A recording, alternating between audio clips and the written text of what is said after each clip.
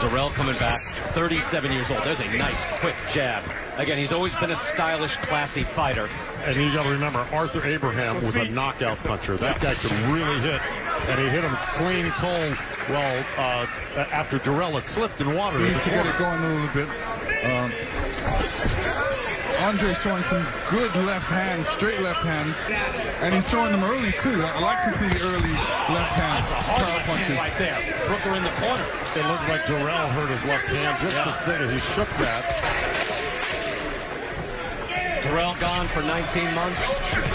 Back at the age of 37 multiple times.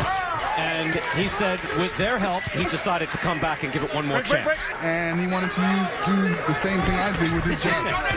Has he done it? Well, he's working on it. And was lightning, and my right hand was thunder. Chris Brooker unable to mount any type of attack of any significance against Andre Dirrell.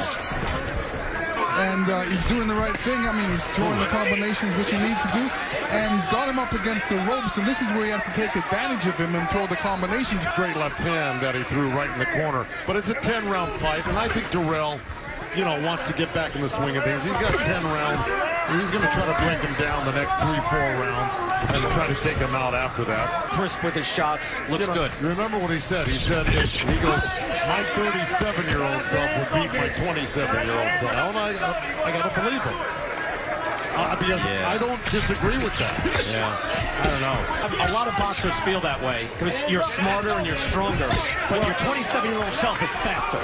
Well, I don't know. That one hurt him. Yeah, exactly. Was that a knockdown? Yeah, he must have hit him to the body, and Brooker takes a knee. He looks pretty darn fast to me, to say the truth. 7. To be honest. He looks fast. Step over here. Step right here. Hard hitting. Looks fast to Brooker, too.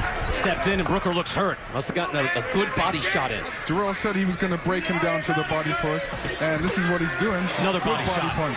You heard him grunt all the way over here. Brooker now holding on, trying to survive. So Brooker adjusting his trunks, trying to suck in a little more air. Oh, beautiful strafing left hand coming through. Another body shot. Brooker goes down for the second time this round. 4, 5, 6, 7. Hey, step over here. Step right here. Come back to me. Come back to me. Come back to me. He's not feeling too good right now, Brooker. Yeah, I mean, down twice already. Sharp shot again. 3 knockdowns here in the 3rd round, and Andre Dirrell is back in style. And here's a shot here. I guess I thought he hit him with a body shot the first time he went down. I didn't quite see it. Yeah. But now we'll get another look at it. See exactly what did happen. Well, Dirrell just hit him with almost the same identical combination there. There's the left uppercut right there. And he's not getting hit behind the head there.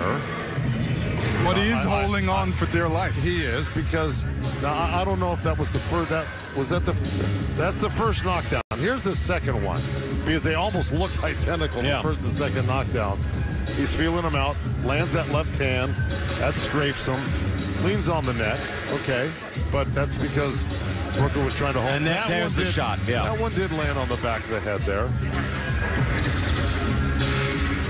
Again, you don't want to be, I mean, just a beautiful shot to end it. That did happen.